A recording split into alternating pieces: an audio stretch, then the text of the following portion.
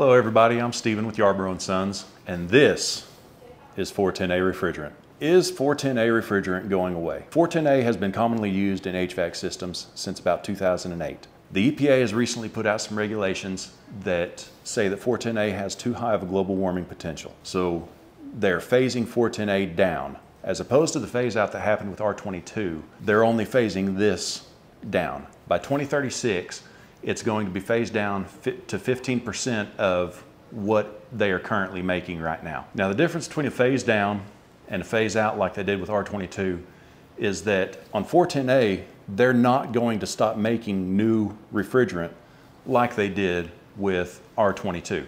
R22, you can buy recycled refrigerant, but the EPA is not allowing any more manufacture of the R22.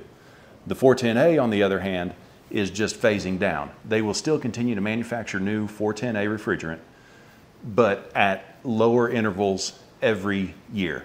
So by 2036, they're only going to be producing 15% of current production of R410A. Now, what does that mean for pricing? So as we saw with R22 when they started the phase out of it, we saw the prices start to climb. R410A is going to be the same. The prices on R410A are going to start to climb. Now, it's not going to get as drastic as it was with R22 and the scramble of every HVAC contractor trying to, buy it out before it's gone. But the prices are going to rise, and they will continue to rise up to that point where they're only producing 15% of what they're currently producing. How does this impact homeowners in our area? Short answer is not much. The phase down is going to impact the pricing of our R410A refrigerant.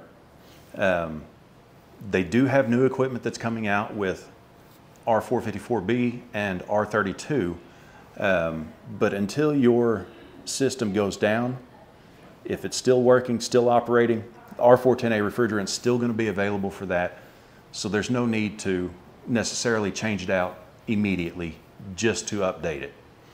Now, if you're having an issue, give us a call. We'll let you know what you need.